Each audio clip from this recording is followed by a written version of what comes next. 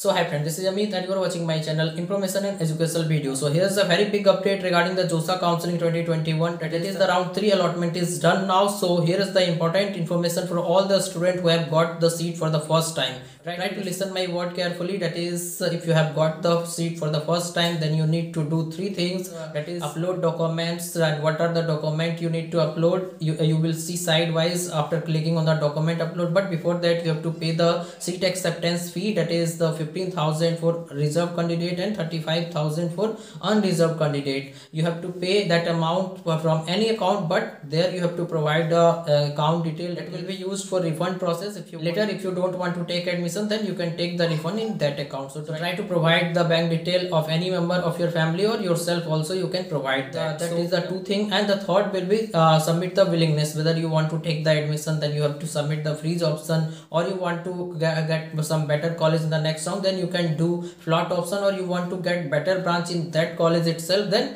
you need to do sliding option. So these are the information for the student who have got the seat for the first time. But if you have got the upgradation in your seat, that is earlier you have some other seat, now you have got some other seat, then you don't need to do anything. If you want to continue with that option, that is float or slide, then don't need to do anything. That will be applicable for the next round as well.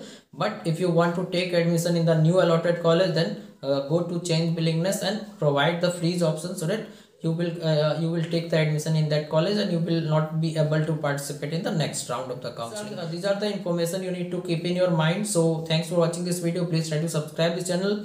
And one more thing, I would like to inform you that if you need any type of counseling guidance, that is whether I should join this college or not, what I have got and what I can get up to the last round, what I should do if I don't get any type of seat, whether I should go for CSEP round or not, how you need to do CSEP counseling. So all those things I will guide you from now till your admission is done, and I will guide you for other counseling as well. If you are doing GFTI counseling or Comedk, KCET or MSc CET counseling, I will guide you for all other counseling once you register with me. So if you want counseling guidance, you can contact me through Instagram or WhatsApp number available in the description box. So thanks again for watching this video. Please try to subscribe.